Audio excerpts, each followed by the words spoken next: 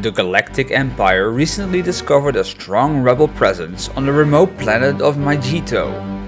Lord Vader has given orders to send an invasion fleet of Star Destroyers, and all elite pilots of the Imperial Navy are summoned. The Imperial Armada has already reached Mygeeto's orbit, and the invasion will begin shortly. Star Wars Imperial Ace is a video game published by THQ Wireless and was released exclusively on cell phones across Europe in 2006. The game was pre-installed on BenQ's Siemens EF81 phones and is the first 3D rendered Star Wars cell phone game. In Imperial Ace, players assume the role of an elite TIE fighter pilot during the Galactic Civil War sometime after the Battle of Hoth.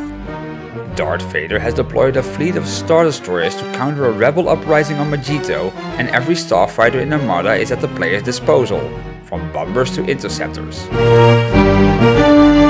Before the start of every mission, the game shows a list of targets that needs to be taken down to successfully finish the level. In the first mission, players scout the planet's orbit for enemy activity. The game continues with 4 more missions leading up to the attack of the rebel base. After each mission, you will get a score depending on how many enemy fighters you have shot down.